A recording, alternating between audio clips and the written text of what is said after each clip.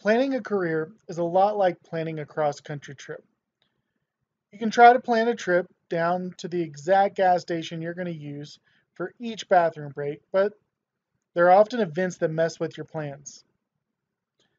You may have a flat tire, road may be closed and require a detour, and careers are similar. You may know where you are starting and you may have a destination in mind. However, life happens along the way and you may need to adjust. Additionally, careers are comprised of multiple jobs, like a long trip will involve multiple stops. As much as you may want to drive straight from Dallas to Chicago, you're probably going to have to drive through St. Louis or Memphis along the way. Similarly, you need to know what educational pursuits or what jobs will prepare you for the next step of your professional journey. Furthermore, the trip goes a lot smoother if you have a map.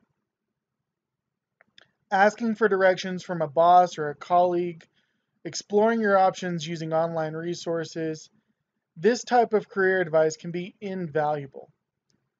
Talk with somebody who has made the trip. They often know where the speed bumps are, the speed traps, construction, and they may know common and unproductive detours. Or on a positive note, they may also know a shortcut. Additionally, the shortest route, right, straight from Chicago to Dallas, may not be the easiest route. You can try bulldozing from point A to point B, but a lot of the times it's more effective to just follow the existing roads. Now, if there's not roads, right, you get the map, you realize nobody's ever been there before, then maybe you do need to carve a new path, but you want to work smarter, not harder, if it's possible. Finally, check your map occasionally, and if needed, adjust your route or your destination. Life happens. Once or twice a year, look up to see, where am I? Do I still want to go to Chicago? Am I making progress towards my destination? And now that I know more, how does it influence my plans? In this video, we're going to go through that process. And we're going to talk about what is a liberal arts degree and what are its benefits. We're also going to talk about how do you plan a career and how is that different than applying for a job? And what are some of the basic components of career planning? A liberal arts degree is a little different than a professional or pre-professional degree, like engineering, because with a liberal arts degree, we're generally gaining general knowledge across multiple disciplines. And so some examples would be political science, sociology, history, English, psychology. And within these types of degrees, what's often being learned are transferable skills. So you may learn how to find, evaluate, organize, integrate, share, and apply information. Those skills are going to be applicable across a number of different careers, and thus you have to be a little more purposeful as you're planning your career path so that you can figure out, how do I use these skills within those jobs? How do I talk about these skills in relation to those jobs?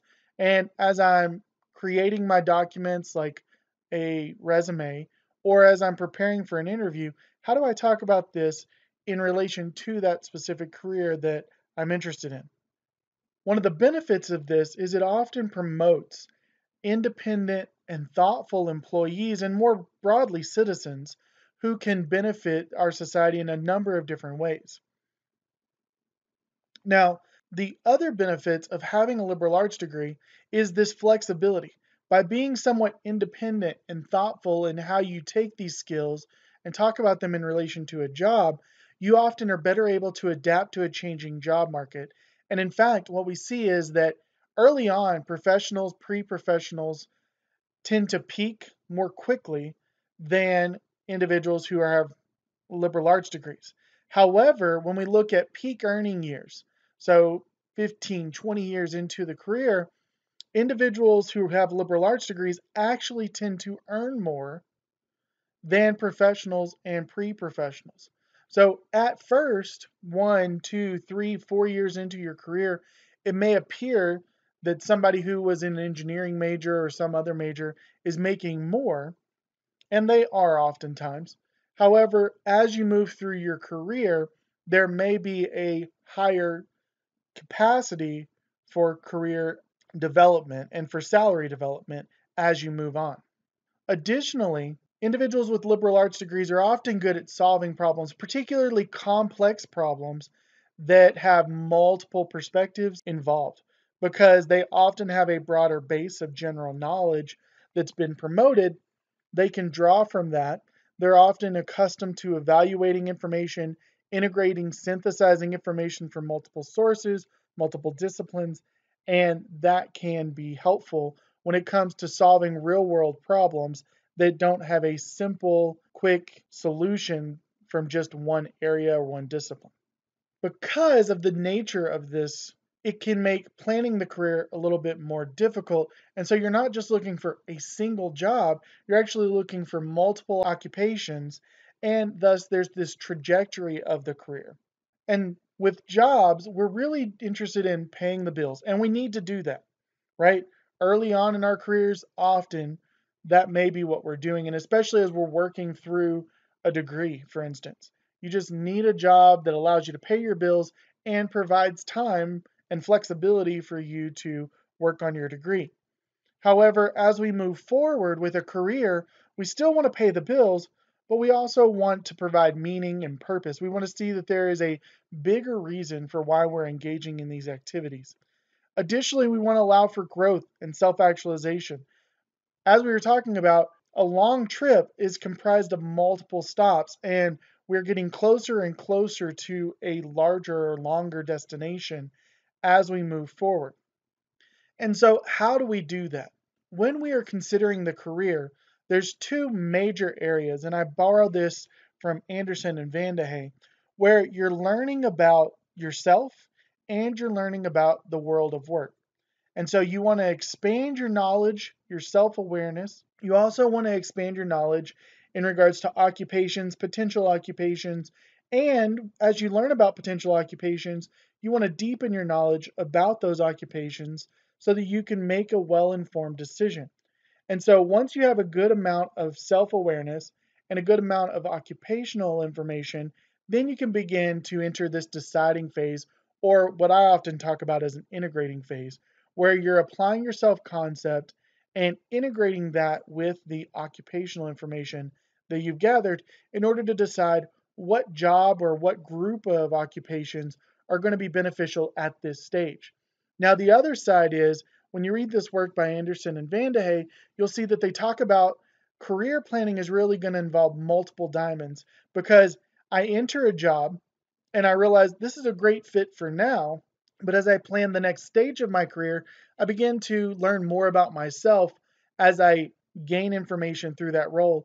Additionally, as I encounter individuals in similar roles, I learn more about those occupations, and thus I may decide on a career transition at a later point, and I may re enter this career planning phase at that point and explore more and then decide on a new career.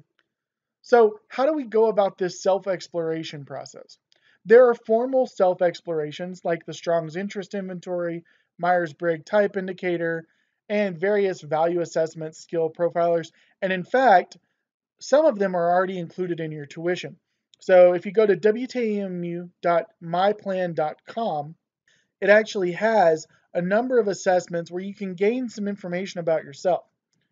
For the moment, though, you can even do a little bit of informal self exploration. You can consider, what are my priorities in life?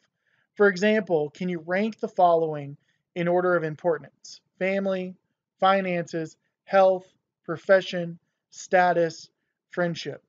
If you're interested in prioritizing your family, then you may want a career that's flexible. And so you may think about, well, as I have children, I could be a teacher or a school psychologist, or I could go into private practice where I have more control over my own schedule.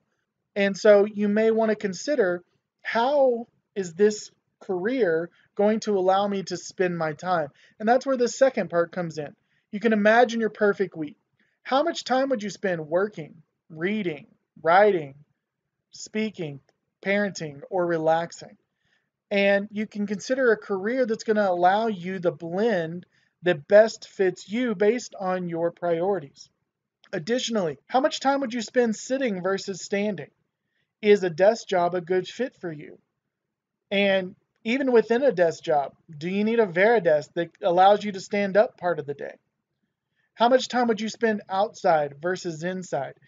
Additionally, would you spend time alone versus talking with colleagues versus talking with large groups? What energizes you and what drains you? And you may have to do a little bit of all of it, but the balance of it could be a better fit in one area or one career than another.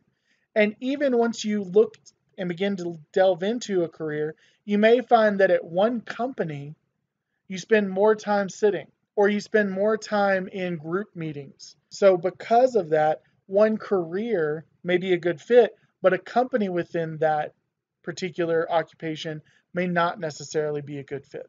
You can also think about what brings value to your work. Is it that you enjoy checking off tasks, or do you enjoy reaching a certain result?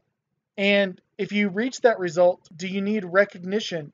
Do you like helping individuals, collaborating with individuals, helping larger social groups? Would you rather create something new or learn something new? Do you want to challenge yourself? Do you want to challenge the status quo? Do you want to influence or lead others? And probably multiple pieces of this, and maybe even some other things, bring value to your work. And you need to be aware about that for yourself as you consider your career. There may be certain types of careers that allow you to help social groups more than others. But even within a career, there may be certain roles where you're able to receive recognition more than a different role. And so maybe that role is a better fit for you than a different role. And as you explore this, you can think about what were your favorite courses? And importantly, what did you like most about those courses? That tells you a bit about what you find intrinsically motivating potentially, what you find valuable, what you find as a priority. Additionally, think about a professor, a friend, or a colleague who knows you well. How would they describe you? And how does that then relate to or connect with a career that you might look into?